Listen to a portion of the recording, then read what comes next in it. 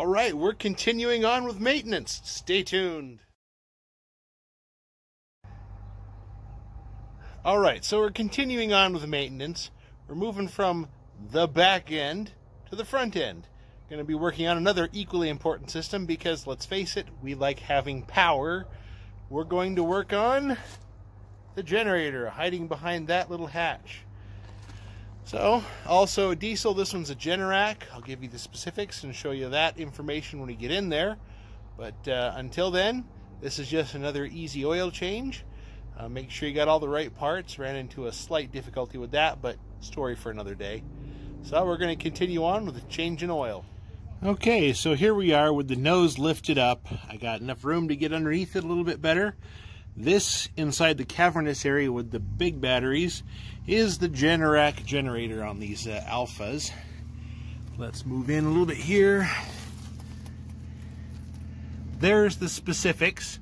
I am honestly not sure what model of Generac this is, just that I've done this before, and I've got a list of part numbers that happen to work.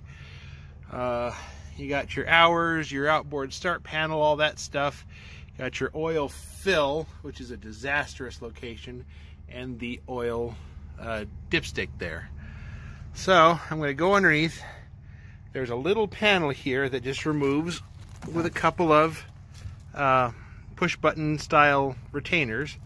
That comes off and we can get access to everything we need to, including the drain plug, the oil filter, and the air filter. Let's head underneath. Okay, so here we are under the nose with that little panel removed. We got the drain plug right in there. The oil filter is hiding up there. You can kind of see it peeking out. Let me find my flashlight here. Right there. Luckily, everything's reasonably easy to get a hold of. I haven't had any trouble with the belts on this model. I also understand that may be something I have to look at in the not too distant future. So, let's see if we can figure out what size that is real quick. Is it metric or SAE? Bigger than 5/8. Let's see if it's 11/16.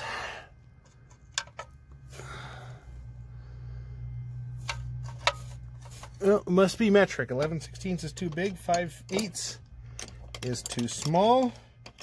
So that puts it somewhere around 17 millimeter. Survey says 17 fits. Let's start the draining process.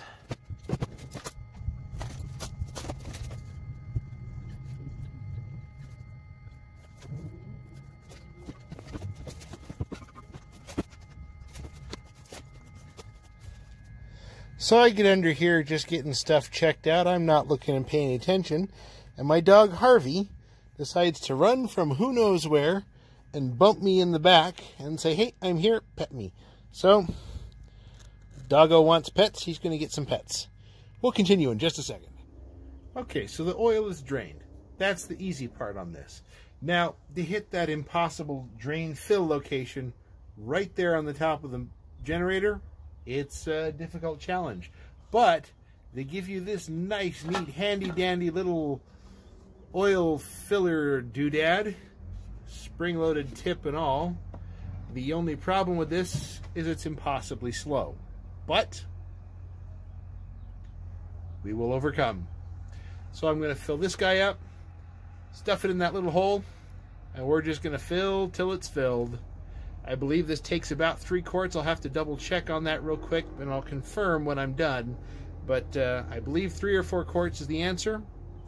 Tell you when I get that far.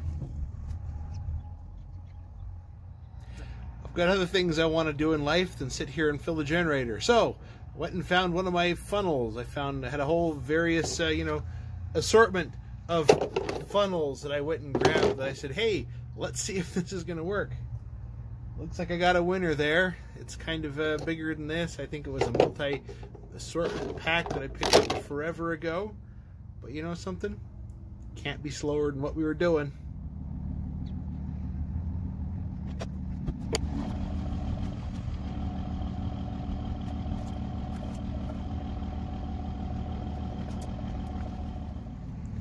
Alright, so 3 quarts seems to be the magic number. I poured 3 quarts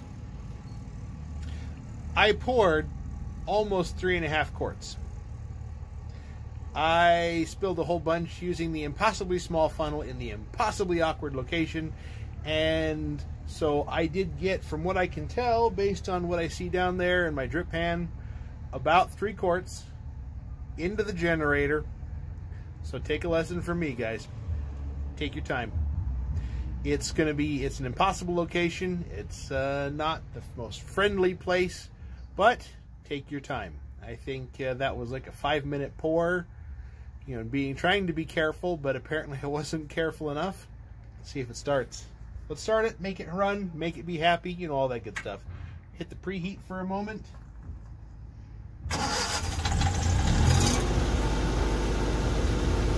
And that's a happy Generac. Generator's happy, sounds good. If you like what you see, smash that like button. I'm going to go try and get, you know, luckily I did okay on this one, but now I got to get that wonderful diesel oil off my fingertips and all that good stuff out around my nails. But sweetbathandbody.com has a product called the Scrubby Bar. I've used it before. The thing is absolutely amazing at cutting through grease and grime. Cuts through all this diesel oil like you wouldn't believe. So if you're looking for something, head to sweetbathandbody.com. Get yourself a Scrubby Bar because it takes care of all the diesel oil really well. Once again, thanks for watching, and I'll see you next time.